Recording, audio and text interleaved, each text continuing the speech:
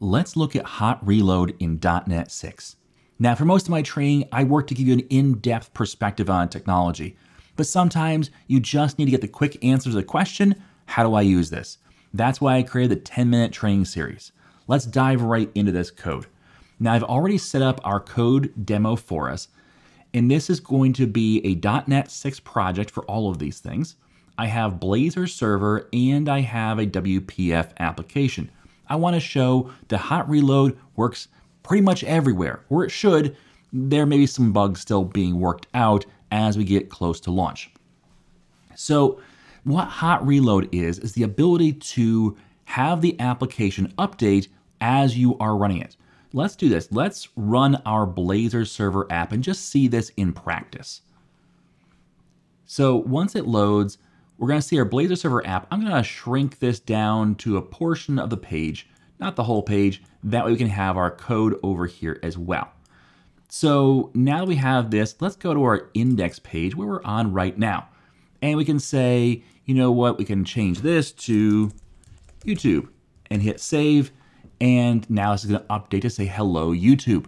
Note that the reason it did that on save is because of this icon right up here, this fire icon. It says hot reload. I have checked the box that says hot reload on file save. Now you can also just click the icon to have it reload, but I prefer to have it whenever I save my app. Now this does also save state. So if I were to change this value to say 11 right now, I come over here to my counter page and I want to modify something. Let's just change this to just count instead of current count. And now it says count. Notice it still says 11 here. If I change the C# code, I can say plus equals 3 and hit save. And now when I hit the click me, it goes to 14 and so on. So hot reload is the ability to make these changes and have them be applied without having to stop your IDE, make the change, restart it, and see it now in action. And it does save state as well. So this is a great new feature of .NET. This is not applied to just .NET 6. This is built into Visual Studio, and it should apply to almost any project you have, .NET Framework projects included. So .NET Framework, .NET Core 3.1, .NET 5, .NET 6, doesn't really matter. These should apply equally. Now I've had a couple of glitches on a new WinForm project that I had, but for the most part, this seems to work great. Now let's show off. We've done the web app, and that works for pretty much every web app the same way, but let's now come down here to my WPF application. I'll set this as a startup project. Let's just see it as it stands right now. This is my really awful WPF application. Let's run it and get this app loaded up, and it's going to load the other screen, so I'll bring it over. Let's just shrink it down a little bit so you can see it off the screen. And it says FN and LN, which would stand for first name and last name. But, you know, I'm typing here and I see, hey, wait, you know, Timothy goes off the page. That doesn't seem right. We should probably have it be bigger. Otherwise, it looks like my name is Mothy Corey. And that's not great, especially not if you're in middle school. So let's come down here, and hot reload does work here. Let's come down here and make some changes.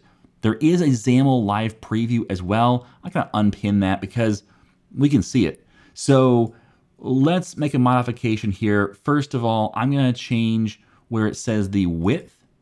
I'm going to change this to be min width because it might want to be able to grow beyond that. Notice it already changed that field. And if I say min, and I haven't saved yet. So because it's XAML, it's saying, you know what, we don't need to save. I will just re-render automatically, but yet save that state. And I can say, okay, let's change FN to first name, and let's change LN to last name. And you know what? I don't really like that. I think that we should have more spacing beyond just that. So let's change the min width to be 200. Well, that's probably a little too much. Let's do 150. There we go. I think 150 works. Notice it changed it for both of them. That's because the column it's going to be maximized to the column, but it doesn't have an actual width. And since the column grew with one of them, it grows for both of them, but I'll change that in both of them to a min width of 150.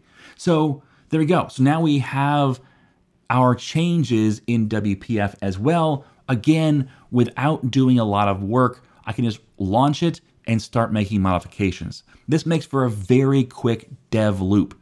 The idea that you see a problem, you fix it right away, you see that fix applied, you tweak it a little bit, you say, you know what, I want these margins to be bigger, let's make this margin 15 and see what happens. Ooh, that's not right, let's put it back. You know, you can very quickly make changes and go, yeah, no, that's, you know, this is what I want, no, it's not what I want, and try it out. So this makes modifying of pretty much anything in the UI so much easier. Now it does apply to C# code as well. It applies to HTML, CSS, and so on. But I would caution you, this is one of the questions I got on another video, I would caution you about changing things like your data access code, your async code, or things that are really far down in your application. That's not really what this is for. This is for mainly modifying your user interface. Now, recently, we did have a bit of a kerfuffle over part of hot reload being pulled away. I did a whole video on that, but I do want to point out that this does work with .NET Watch, and that's the command line version of .NET. So you can actually watch this and have it launch the application and have hot reload from the command line, which means it works in VS Code and other places as well, not just Visual Studio. So that's a really nice feature. So that's hot reload in a nutshell. That's how it works. Let me know what your thoughts are down in the comments. Which type of app are you most excited to use this for? I tell you what, I am really excited to use this in my next project. I'm planning on doing a Blazor application really soon for production, and this will be a big part of how I make those changes so quickly. So let me know what your thoughts are, what you're going to use it for. And if you want the source code for today's video, that's down in the description. Use that link. Thanks for watching. As always, I am Tim Corey.